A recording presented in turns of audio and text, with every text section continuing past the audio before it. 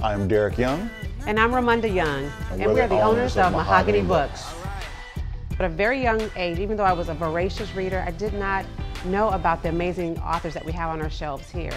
So I'm here from Southeast DC, so I've had the blessing of being able to be around Black-owned bookstores for all my life. Little kids can grow into amazing, successful adults just because of what they read. Doing it online allowed us to reach people across the entire nation who had never had access to Black books, and now because of Mahogany Books, they had an easy way that was full of curated books just for them.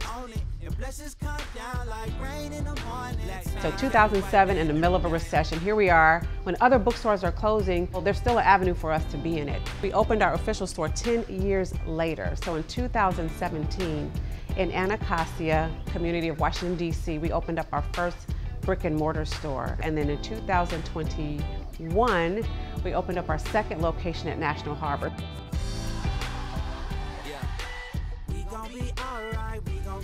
Black Books Matter, what it means to me is to take control of your own story, to stop allowing people to create the narrative for you. When I think of reading, it's a revolutionary act because we know the importance of what it means to have these books on the shelves that share a piece of us and a piece of our history. I'm super excited about the opportunity to be a partner with the Wizards for them to be able to reach out to not only us, but other small businesses in the city. It means a lot. We gon' be alright, we gon' be alright.